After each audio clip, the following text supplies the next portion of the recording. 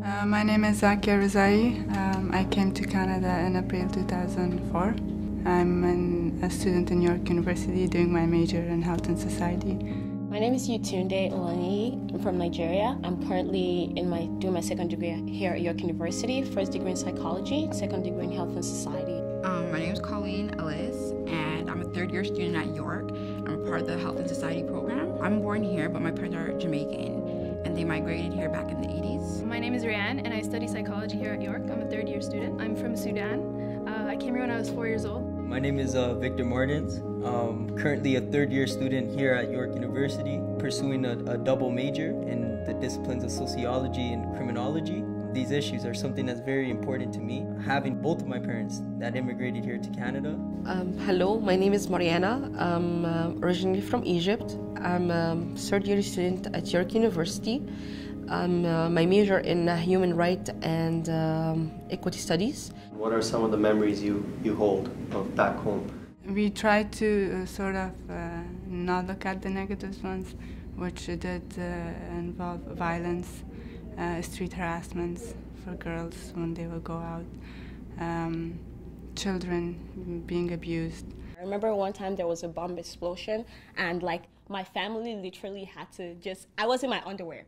I had to get in the car and we had to run.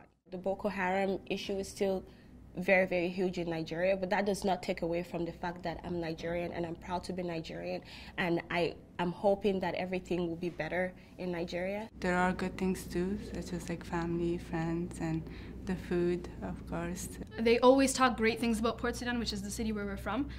They never told us nothing bad ever happened there. They always told us really good stories. We usually still have positive things to look back on, and we still celebrate, right? Because we don't have a choice. We can't just lock ourselves in our rooms and just keep being sad. I believe it's all how you look in a situation. You can just wallow sorrow and focus on right now, or you can plan for a better future and hope for the best. Whatever you're going through, still smile, still smile, still smile, because that keeps you going, that keeps you sane. It's a beautiful thing to look back, just to see the growth, to know where they've started and where they are now. It's just unbelievable.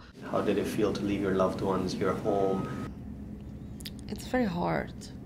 It's very, very hard to talk about the part that you leave behind, because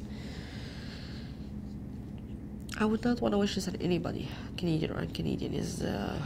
You feel like you've been uprooted from your roots. It's always hard. It's always hard to leave your family. Being here and hearing the news, an explosion took place, or a girl got raped, or somebody was killed, and it may not even be around their area, but automatically, you would just pick up the phone and call them and just make sure that they are okay. That geographical distance causes a lot of strain.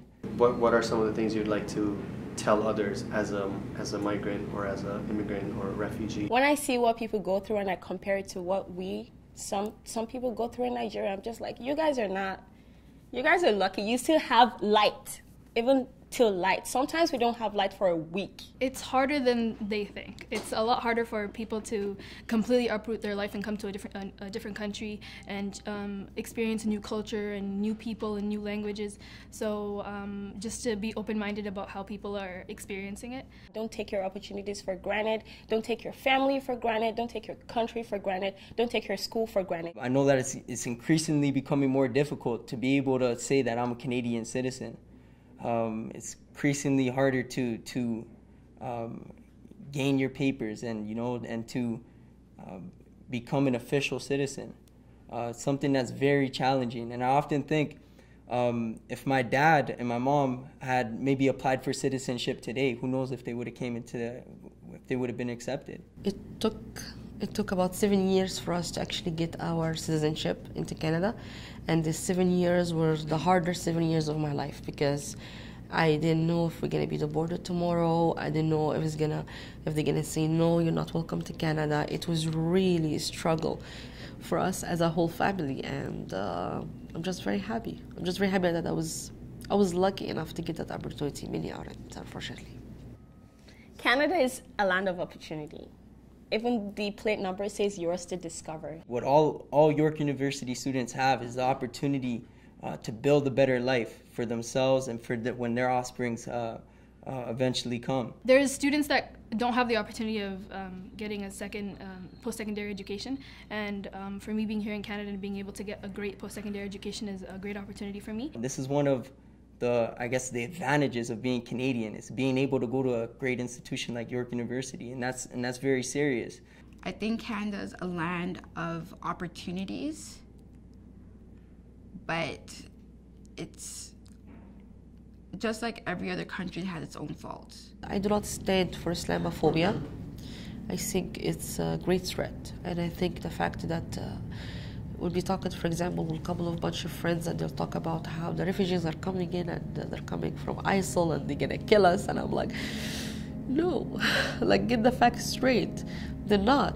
These are people are coming, they've been already in camps for a while, they've gone through tremendous amount of security, they've gone through the Interpol, they've gone through the Canadian National Security, they got through the CIA security, they got through Europe security, like they've been filtered for years.